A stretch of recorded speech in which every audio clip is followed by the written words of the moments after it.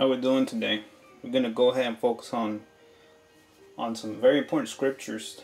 This is informing on why we should not abide as to the changes of doctrine or any changes of circumstances in church, or maybe there might be some weird ideas. There can be you know what, I have a great idea as to what we can do to advance our church here. Many might say, you know what, let's bring in the lights, let's bring in the purple lights, let's bring in the drums, let's bring in the techno sound into the church and whatnot. Okay, so I'm going to go ahead and explain some very important scriptures as to defining why we should not do all those things. Alright, so looking at Romans chapter 12 verse 2, as we can see here, and it mentions here on verse 2, Romans chapter 12 verse 2 says, "And be not conformed to this world, but be ye transformed by the renewing of your mind, that ye may prove what is that good and acceptable and perfect will of God." Amen. So I'll go ahead and mention this again. According to the scriptures in Romans chapter 12 verse 2, it mentions that we should not, and I'll repeat it again, according to the scripture here, we can see that it is understanding that we should not be changing away as to what looks worldly, or as to what defines as to very undeniable, and mention that this kind of looks like a club in a sense, or it kind of sounds in the sense of as a rock concert in this church.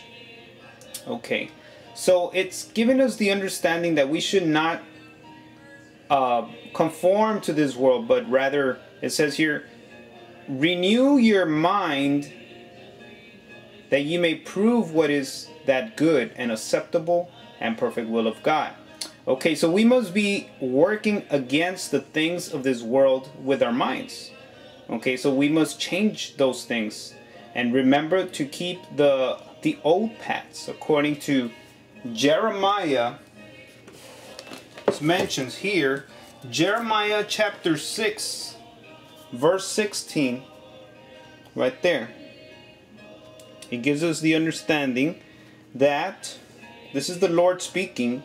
And the Lord says in Jeremiah chapter 6 verse 16, you know, I can give you some history according to the scriptures here, but we're going to go ahead and just go straight to the verses, okay? So we'll do some historical backgrounds later on. Right now we're focusing on why we should not conform to this world, bringing it to the church.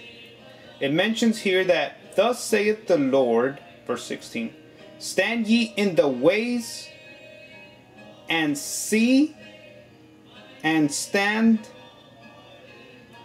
ye in the ways and see and ask," and ask for the old paths where it is a good way, and walk therein, and ye shall find rest for your souls.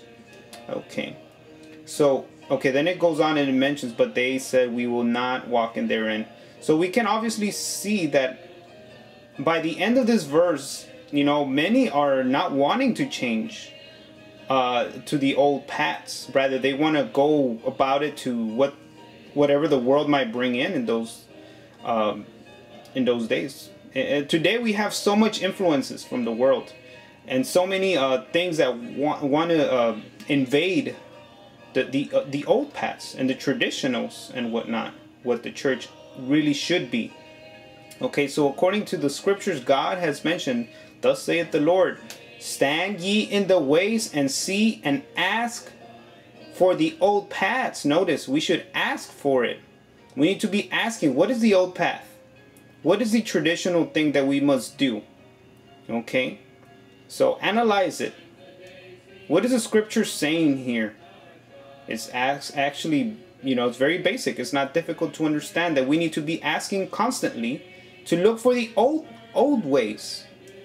And it mentions here, where is the good way, and walk therein. That means that you should go about it. You should go into that tradition or into what the Lord has mentioned. Okay. And tradition is another thing that many are against. There are some good things and some bad things on tradition. But here we're looking and we can understand that the Lord has given us a commandment as to the understanding to seek the old paths. Alright.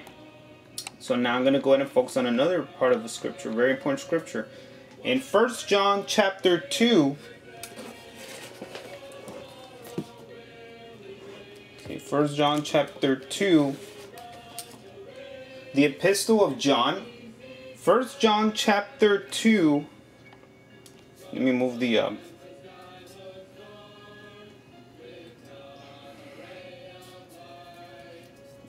hopefully that helps a little.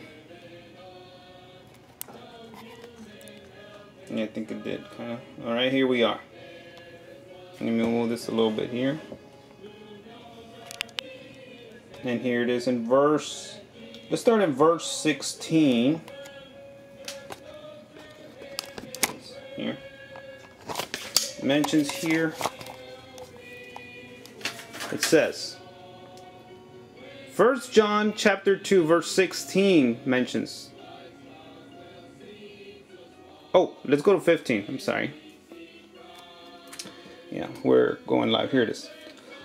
1 John chapter 2 verse 15 says, love not the world, neither the things that are in the world. If any man love the world, check it out, the love of the Father is not in him. Okay, let's go ahead and meditate on verse 15. It says we should not love the things of the world, right? All those things that are in the world, we should not bring it in to the church. We need to seek the old paths. If any man love the world, notice, the love of the Father is not in him. Verse 16. For all that is in the world, the lust of the flesh, the lust of the eyes, the pride of life, is not of the Father, but is of the world. And I'll go ahead and focus on 16. What do we see many whom enjoy and love selling and contributing to merchandise as to Christian music? We go to a Christian store and we see something pretty particular. There are some of them are called a Christian rock or rap. You know, you can name a few there, Skillet or POD, which I don't know if they're even Christian at all anymore. Well, obviously, right? And then you got Lecrae and whatever. You know, you can name. I can name a few, but you can obviously see when you go to a Christian store, you see this. They have what is called the lust of the flesh. They have that. They want to look good. They want to look nice. They want to look particular. They want you to look at them so that you can buy their product. But you notice that they have lots of love for the world. They go and they have no problem singing with the world and saying this and that, whatnot, representing God, but it just doesn't jive in the scriptures. Verse 17 says, and the world passeth away, and the lust thereof. But he that doeth the will of God abides forever. So verse 17 closes, and the world will pass away. You know, Lecrae, POD, they'll all pass away. All those styles, country, rap, Christian, I'm sorry, or whatever, corridos. You got the Mexican influence going into the church as well with the Mexican style. I'm not against Mexicans. I'm talking about the style of music. All right, I'm a Mexican American myself. So, anyways, it's not about me. I'm just trying to give you the understanding that it's not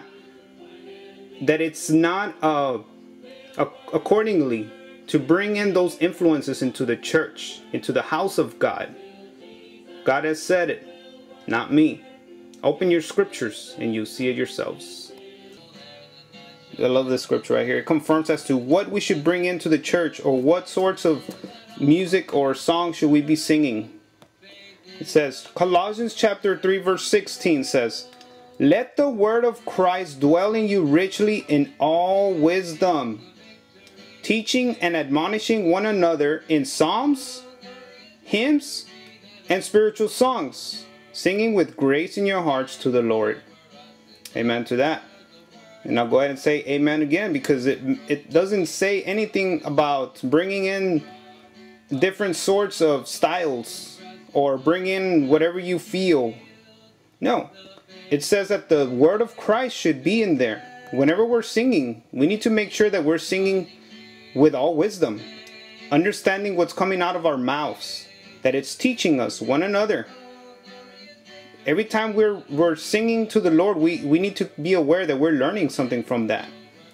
So you notice that many of those rappers that call themselves Christians, they're blabbering. Alright? And I'll go ahead and say this to you, just for bonus. I used to rap, Christian rap, but I wasn't reading my scriptures closely. But now that I see, I don't do it anymore. Now, again, it's not about me, but it's just, if you love the Lord, you will keep His commandments.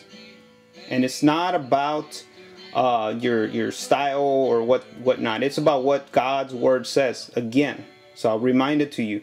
Let the word of Christ dwell in you richly in all wisdom, teaching and admonishing one another in psalms, hymns, spiritual songs, singing with grace in your hearts to the Lord. You notice that? All right. So I'll go ahead and close it with that. And God bless you guys.